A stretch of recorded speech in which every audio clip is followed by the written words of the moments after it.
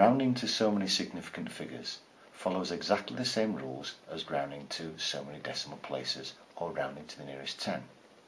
The difference being that the significant figures is counted from the front. Here's an example.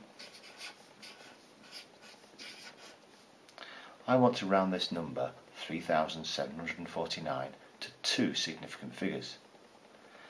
These two numbers here are my first two significant figures, so the rest is going to be rounded off. Just as before, I look at my next digit and decide that it's less than halfway, so I'm going to round off.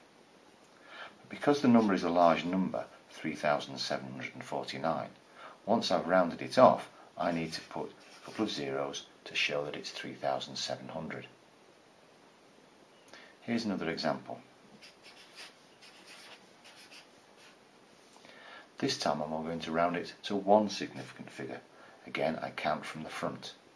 I look at the next digit and decide that it's larger than 5, so I'm going to round up. It's not 5,821, it's going to be 6,000. But because it's 6,000, I need to make sure I put some zeros in to show the size of the number. This is 6,000. It's been rounded off to one significant figure, and I put 1 SF to show this. This number 3,749 has been rounded to two significant figures, so I can put 2 SF to show this. As well as large numbers, I can also round small numbers off to so many significant figures.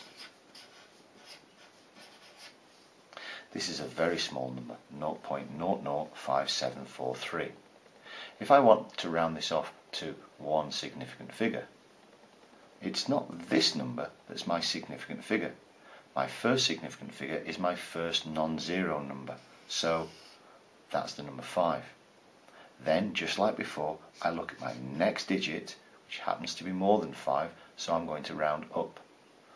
0.005743 is rounded off to 0.006 when I round it to one significant figure.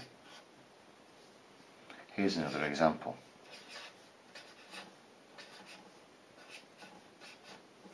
.03247.